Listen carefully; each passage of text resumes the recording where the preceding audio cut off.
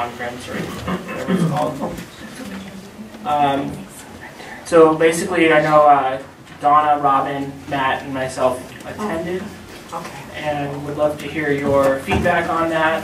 I think the idea is, of course, to share what we've learned, and also, I guess that's the main thing, and see if it's a worthy investment to continue going. Would anyone like to kick the conversation off? I will. This year's legislative workshop was more of a, it started in the morning at 8 o'clock with how bad our budget is for an hour and a half. We had about an hour and a half of legislative information. Then we had other things, and then we had an hour and a half of how bad the budget is. And so I was very not very vocal, but very verbal on my evaluations. Thank you. I'm sorry, I'm really slow today. More slow than ever. That we paid for legislative review. We didn't pay to hear about how bad the budget is because we know how bad the budget is, and that if they're going to tout it as a legislative workshop, then they dang well better deliver. And believe me, I was very verbal. I wrote up the storm. The workshop itself, the next 2 days, truly I don't remember anything that was outstanding. I do know that the ASBA has been in turmoil the last 6 months, and it really showed. When we went in to vote for the state officers, it was, it looked like it was going to be a very waspy day, and some of us were wanted to be a little protesters, so I joined the Rebel Alliance and voted against the ASBA recommendations for one member, and didn't hear the end of it all day. However, I still stand by what I did. But the rest of the conference really showed that they were in turmoil, looking for their new leader. Supposedly at the end of the month, we'll get our new ASBA director, and perhaps that person, and I don't even know who it is, will pull them up by their bootstraps and get it back on track. But like I said, I don't remember anything but voting with the Rebel Alliance for somebody other than who they recommended. And so I was really disappointed. I like going. I like talking to the board members. I like seeing the presentations from other boards of what's going on. It's not like the national conference where you go to a workshop that people are finally catching up with Arizona on their free and reduced lunches and all the things they have to do to accommodate that. We're right here in the state where everybody's facing the same thing. However, I don't knock the nationals because it's kind of fun watching them catch up with us, even if it's in the negative, and learning more things. So this year's conference, I really feel like we didn't get our money's worth. And like I said, I was very disappointed. But I think part of it is the upheaval that happened ASBA level, but they made the districts pay for it. So thank you, Robin. Sure. Matt? Okay.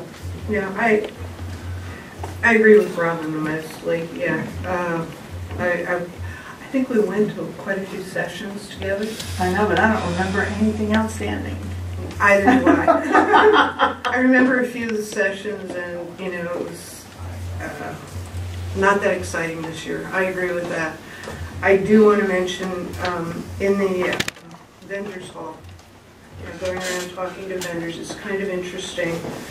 When they find out you're from Creighton, I've heard positive comments regarding Ed, Linda, and Roy. Oh, Roy's there, yeah. Oh, he's a good person to work with, or Linda, or Ed. So when you're going through the vendors, those who work for Creighton, all you're getting on feedback is positive, which is great. I think so.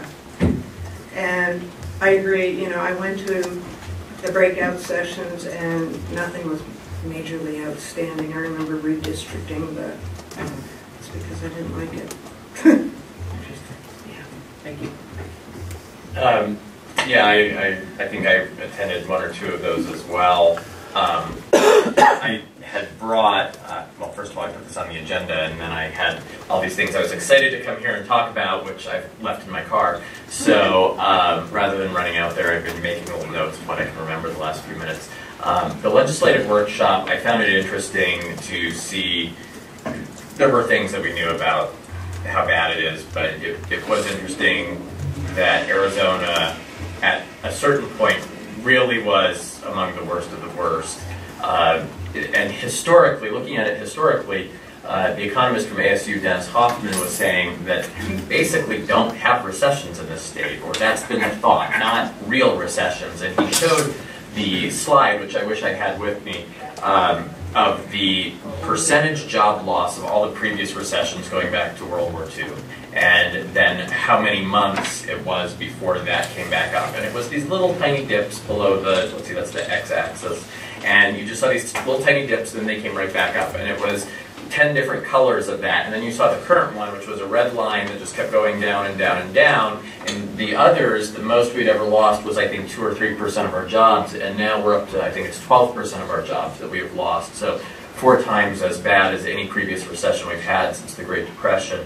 And at this point, since the recession began, so we're now a little over 4 years since the recession began, we were always back to where we were in terms of employment, and then some.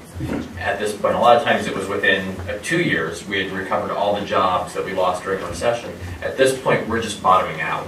We've just barely started even moving back that direction, and we have probably 4 or 5 more years before we get back to the employment that we had in 2007. So the other thing that was interesting was that Arizona joins the ranks of the states we think of around the quote-unquote Rust Belt, in that we have been a domestic out-migration state. Whoever would have thought the last few years. Say that again, please. We are a domestic out-migration state the last couple of years, meaning that more people are moving from Arizona to the other 49 states than are moving here from the other 49 states. We continue to grow due to international immigration, as well as a high birth rate of having a young and fairly fertile population. So, but we don't, there you go. But that will probably turn around. Arizona will probably not stay that way some old industrial states are. But for the time being, we were hit as hard as anybody else. Our legislators, I didn't think there was anything extremely revealing, but I think it was a kind of an overall overview. As far as the workshops that went on outside of the legislative portion, I was impressed with a program that Osborne has that focuses on math in middle school. They started off initially by taking these students who were hitting the top levels of what they could offer and shipping them to Central High School to take high school level math classes. And then they advanced to where they began working with the Phoenix Union curriculum folks in math and developing high school level math. In other words, not just Algebra 1, but it was either geometry or Algebra 3-4, and they are offering that to 8th graders. And the vast majority, and their demographics look like ours, the vast majority of their students are in 8th grade taking at least Algebra 1 or more. They have doubled the amount of time. They have certain days where they have a double period for math. So they have really increased the amount of time spent on math. And then again, they work very, very closely with Phoenix Union in determining where those students get placed. Also, I went to a session on Move On When Reading, and I can't remember, I think that Ms. Ferguson and Ms. Young might have been at that one as well. That was very interesting because it became very clear that it was an unfunded mandate from the state, and that I don't remember if the person from ADE actually asked us not to shoot the messenger, or if we were commenting on that. But rural districts, small districts did not like the fact that, and this could apply at a school the size of Biltmore Prep. If you have one math teacher, or one reading, in this case one reading teacher, since it's reading, you have to, not only if that student's not reading by at grade level, or at least approaching by 3rd grade, you have to hold them back into 3rd grade, which I knew. I had not really realized that you cannot have them taught by the same teacher. If you are in a small school where there is only one reading teacher in 3rd grade, that can be difficult. The other thing is this has to be based on their AIMS scores, and we have not traditionally gotten their AIMS scores in time to decide where they are being placed. And this is information that may be coming out as schools are starting the school year, after they've started the school year. So ADE has said they are working with the vendor to try to, with the AIMS vendor, to try to get us the scores sooner. I'll sort of believe it when I see it. And I think when you have that sort of assessment tests, if you don't get the response in soon enough time, it's really no good. Other than ranking schools and ranking students, it doesn't help us guide us toward interventions. So there were a lot of exceptions to move on when reading, which maybe that's good that there are, but then it makes it somewhat pointless. The state trust land, Can I ask you a question about that? Why can they not have the same teacher? What is their assumption? I think the assumption is that the teacher must be failing if the student isn't making the grade, or that it's just a time to give another teacher a try. And this is only the 3rd grade. It doesn't take into account where the child, or what education that child had in kindergarten, 1st or 2nd. I mean, we're going to have a presentation on this in February anyway. Okay. But this is, yeah, I put it on the agenda. But it's important, and so I appreciate bringing it. And then state trust land, I sat through a presentation on how the state of Arizona could maximize revenue from our state trust lands that we have. And apparently every state, I didn't realize, not just western states, were given state trust lands for education, but many of them, those are long gone. As a younger state, we still have a lot of ours. New Mexico, far and away, gets the most revenue, largely because of gas and oil that we don't have. Washington gets a fair amount because of timber. And I think basically ASBA's stance, which often butts heads with environmentalists, is that we should just do as much logging, do as much development, build as many shopping centers, whatever we can to get the most amount of revenue. I would personally don't think that our education funding should be contingent primarily upon those kinds of wild swings in the economy and whether or not there's a market for whatever our state lands can produce. I think we need steady sources of revenue. Redistricting, in terms of redistricting districts, was something that I also attended, and I think we may be having a discussion on that. I put it on the agenda. I talked a little bit to Representative Doris Goodale from Kingman, who also is a former school board member for 18 years. Consolidation?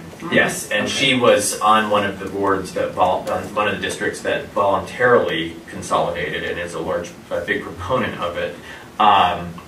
But I think it was well laid out by the people who presented that it is not necessarily, if you've seen one school district consolidation, you've seen one district consolidation, that it's not something that if it works well in one district or with a couple districts, it's going to work well with everyone. And that you really have to study it before going in and see how everybody's property taxes are affected. And the other thing is that, and I think Ms. Young made this point quite vocally, I was quite proud of her, that of all that we hear about, it is never about student achievement. That whenever we hear this conversation, it is always about money. And nobody has ever asked, well, are our students going to learn more or learn better if we consolidate districts?